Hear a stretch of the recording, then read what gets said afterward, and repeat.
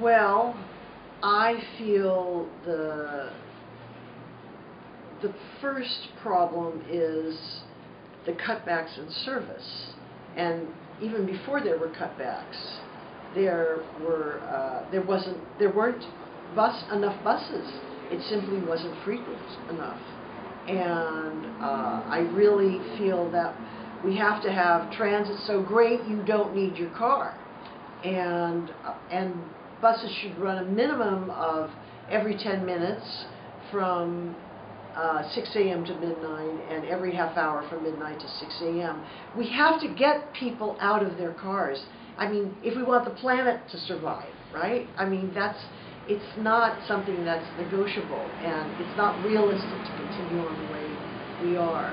So that would be my primary goal as mayor, is simply to get more buses and more bus drivers. I think that would really make a huge difference. There are so many little changes that can be made. There's the Transit Effectiveness Project, I'm sure you know about, and all those proposals need to be taken forward. Hi, Sue.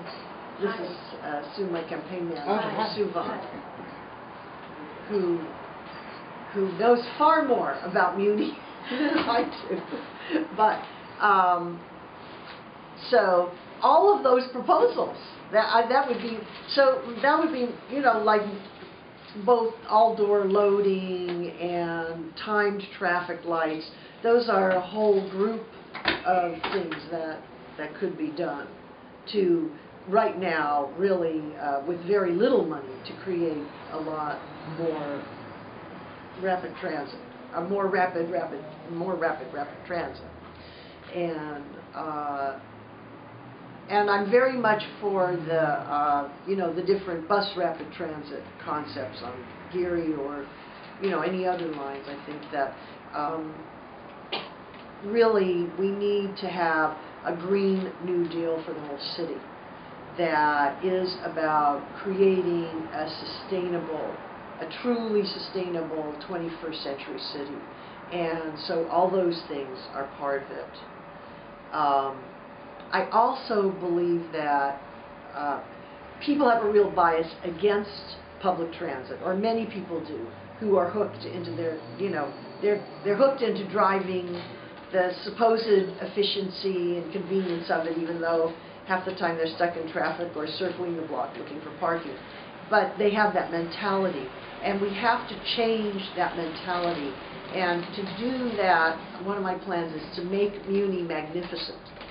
And I want to have every underground station be a museum with mosaics and murals. This is something that is done in other transit cities. You know, I mean, in New York City they're starting to do that, and Moscow has had a spectacular transit system, and Stockholm also has an underground subway system that is a tourist attraction, actually. And so we have to make Muni fun, we have to make it cool, a place that people want to be. I also think, this is also about sort of using the energies of the incredible arts community that we have in San Francisco. So that the Green New Deal is also about bringing the arts into as many aspects of city life as possible. Let's have sculptors, you know, transform every bus shelter so that Muni becomes a focus of really a lot of positive energy for everybody. So those are, I would say, the three things that I would do.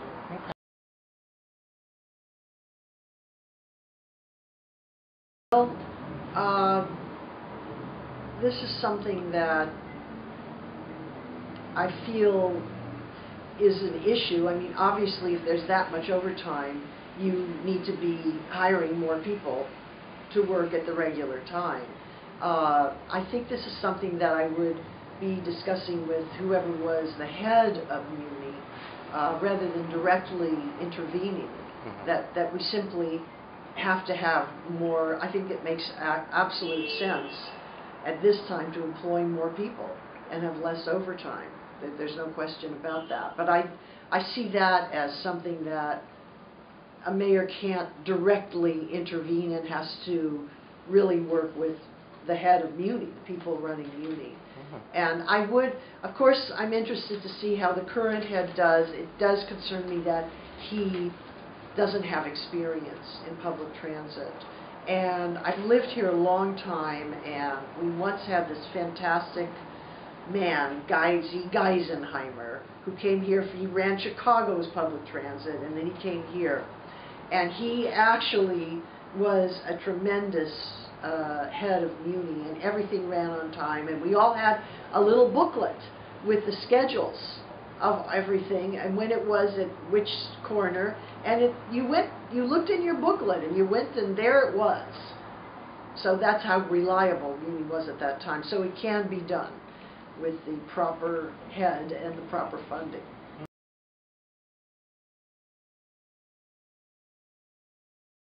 Well, I feel that we have to, for one thing, I feel like the election of a Green mayor would transform the political climate in the whole country, and I do feel that we need to basically have a much higher level of income taxes at the federal level and at the state level in terms of a progressive income tax, because the wealth of this country has not disappeared.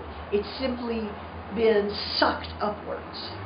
And then meanwhile, you know, things like Muni are cut. And there is a way to transform that, and it's called taxing, progressive taxes.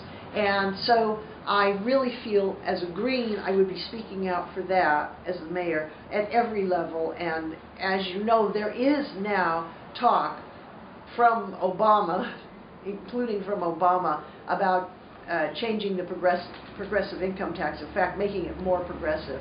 If we even went back to where it was before Reagan, we would not have the financial crisis we're in now. So the financial crisis is manufactured by that. There is going to be something, people are working to put something on the ballot to raise the income tax, the state income tax, for people who make over $500,000. And I believe that we should have city income tax. This is really a time for us not to lower our expectations.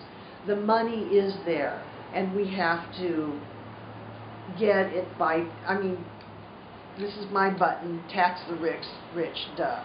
And many, many people, I'm giving them out all the time, because the duh is a way of saying, this is so obvious, folks. It's staring us in our face. This is what they did in the Depression. They instituted a progressive income tax, and we are afraid to do it because of this right-wing paranoia, you know, of greed. So, and we can have a progressive city income tax.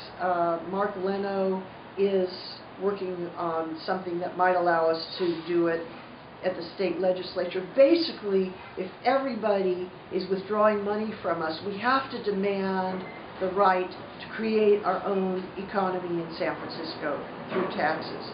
If the state is not giving us sufficient money and the feds aren't, we have to, in San Francisco, create the city we want. Partially, one of the things we have to do is progressive taxes on the rich people in San Francisco.